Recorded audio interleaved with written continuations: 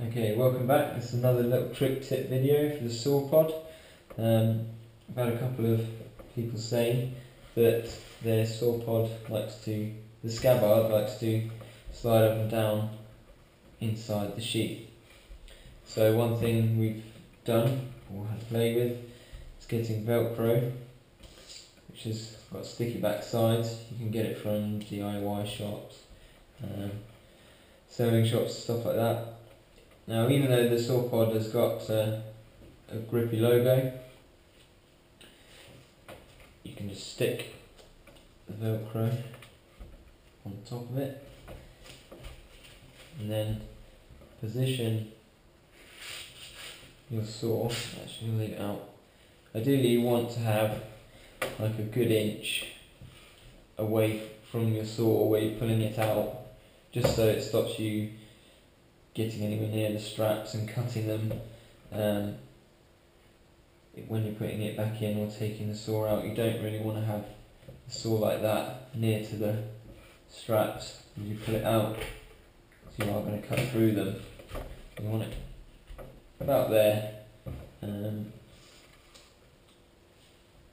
just stick the Velcro pad on.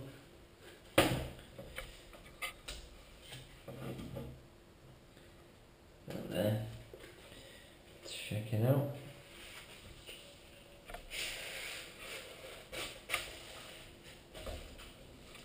So yeah, want the saw about there.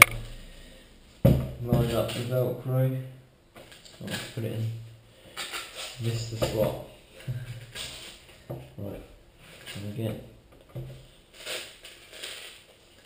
So yeah. Line it up.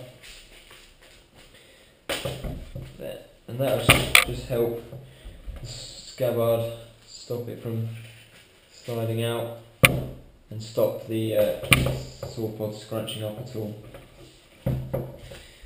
Another thing you can do if you can't get hold of any Velcro, just get some duct tape. Quite simply tape it up. A little quick fix.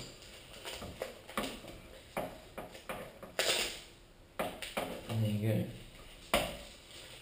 go. There's another trick tip from Sawpod.